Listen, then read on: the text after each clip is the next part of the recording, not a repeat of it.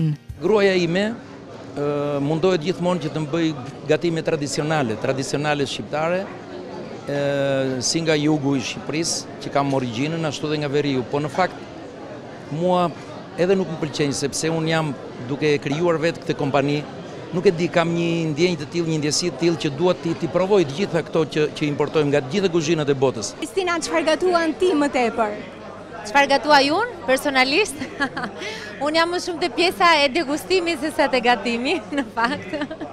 Por në përgjithësi, duke qenë se kam jetuar shumë vite dhe jashtë, kështu që sigurisht kam marrë edhe nuanca shumë të kuzhinave të huaja.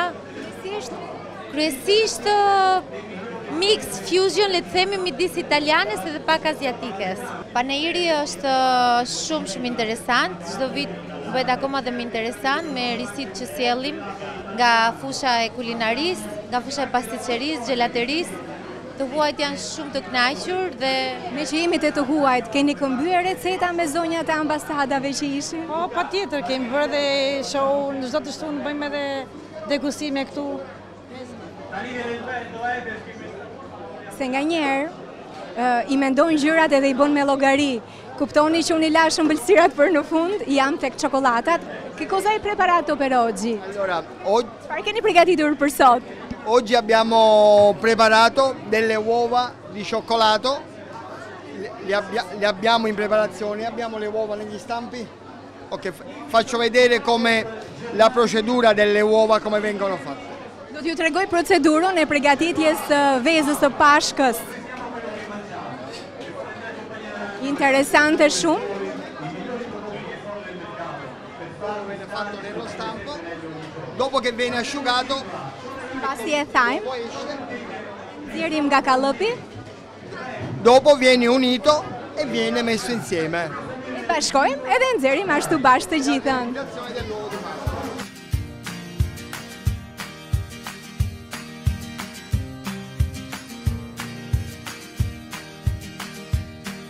Dita e dytë e Panairit, profesional të gastronomisë Neranxi 2019. Ka shumë ushqime, ka shumë njerëz, atmosferë, shefa kuzhine. Do të ndalem tek stenda e kuzhinës spanjolle. Hola! Kam një spanjolle. Hola! Hola. Which is your favorite food here? Ushqimi i preferuar juaj këtu? The favorite, I think, is the tarta de Santiago. The ingredients is very simple: almond, Bajame, eggs, and sugar. dhe sheqer. And that's all. That's all. Buena comida. Oh, buena comida. Dhe kjo ditë e dytë e Panairit na gjen në një ambient që duket gati, një perandori në mes të Shqipërisë. Janë ushqimet më të mira, erëzat më të mira, frutat e thata, gjithçka që është e garantuar nga Vula Neranxi. Jemi këtu tek stenda e ushqimeve ruse. Shija vazhdon që të jetë perfekte, krejt e veçantë. Panairi ka të gjithë stendat e mundshme me shije nga vende të ndryshme të botës. Pas të stendës greke, do të bëhemi gati për të vizituar një ambient tjetër të këtij Panairi në ditën e dytë. Kuptohet që gjallëria është edhe më e madhe, njerëzit vazhdojnë që të jenë edhe më të interesuar se çfarë ndodh realisht këtu, çfarë shijohet realisht në këtë Panair. Në pjesën e kësaj tryeze do të shohim edhe njerëz të cilët gjejnë momentin për të fiksuar foto të ndryshme me persona që dinë të gatuajnë shumë mirë, kanë specialitetet e tyre, por kanë edhe një servirje shumë elegante në për tryeza. Po sikur ne t'u aprishim foton, le të tentojmë. Përshëndetje. Juve po fiksoni momente nga ky Panair. Cili është specialiteti juaj? Dekorimi i pjatave, të frutave, të salatave, dizajner më shumë. Ja, po i shohim vetë gjithçka që keni në tryezë. Mua do më vinte shumë keq sikur t'i haja të gjitha këto se ngjajnë si vepra arti. Vazhdojmë në pjesë të tjera të këtij Panairi.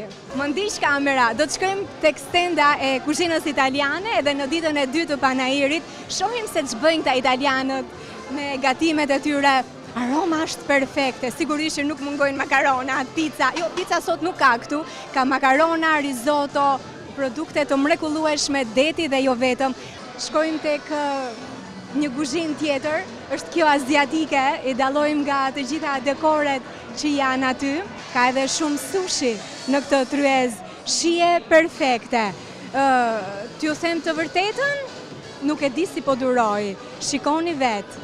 Mua më shoqëron me sa duket edhe shefi i marrëdhënieve me publikun i kompanisë Neranxi. Turi, përshëndetje, takohemi përsëri, mbikëqyr çdo detaj të këtij panairi. Sigurisht. Edhe nuk është e lehtë, besoj që e ke vënë në re që ka një intensitet të jashtëzakonshëm njerëzish dhe padyshim ti menaxhosh, ti ndjekësh dhe ti transmetosh të gjithë, po edhe ti kënaqesh sepse vinë të degustojnë dhe jo vetëm për të ngrënë diçka, por dhe të mësojnë si duhet ngrënë. Pra këtu mund të mësohet të hash dhe të hash në mënyrë të shëndetshme për jetëgjatësinë që ka nevojë njeriu.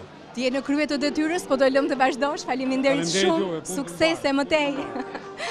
Ishim me zotin Nura, i cili kujdeset për gjithë shka që ka të bëj me promocionin e reklamimit të një pune serioze dhe dinjitoze që bëhet në këtë kompani. Vazhdoj të jem vizitore e këtij panairi, krejt të veçantë në Shqipëri, në këtë ditë të dytë të tij dhe ndalem për të shkuar tek një personazh goxha i rëndësishëm i familjes Neranxi. Efi, përshëndetje. Përshëndetje dashur. Faleminderit që na erdhët në panair. Mirë se u gjeta. Rastësisht të gjeta tek stenda e çokoladave? Jo, nuk është rastësi, absolutisht. Është një nga gjërat që unë preferoj më shumë, të punoj, të shijoj, edhe të promovoj, sigurisht. Si po shkon panairi? Panairi po shkon shkëlqyeshëm. Si vjet jemi akoma më të lumtur dhe akoma më të impenjuar dhe çdo gjë është me cilësi dhe çdo gjë është maksimum. Po raportet me ushqimin si ke? Raportet me ushqimin të kujdesshme, le të themi, zgjedh produktet më të mira, më cilësore, sigurisht tona të Neranxit, dhe mundojmë që të kemi një dietë sa më të shëndetshme. Do të thuash që kur të kthejmë prap nuk do i gjejmë çokoladat këtu? Çokolata në vetvete nuk është e keqë, abuzimi ose përzgjedhja e gabuar. Se çokolata për shembull 90% 70% me kakao është fantastike dhe na bën dhe shumë mirë. Cili ishte interesi juaj për të ardhur në këtë panair? Për të parë produktet, edhe së dyti duam të punësojmë ndonjë djalë të mirë që di të punojë, të gatuaj misha për në veri. Duke parë një exhibition, një ekspoze kaq të bukur, më bëhet qefi, është një ëndër e madhe për mua dhe suksese Shqipërisë. Ne kemi 2 biznese dhe jemi klientët Neranxit, jemi shumë të kënaqur me produktet dhe çdo vit jemi të ftuar vim në panair bashkë me stafin. Unë jam mik i Neranxit dhe vi shpesh këtu. Edhe me Oreksi nuk më dukesh keq. Mirë jam me Oreksin. Falet edhe Neranxit, por ajo që vë re është që në çdo ardhje time këtu ndjej një ndryshim progresiv.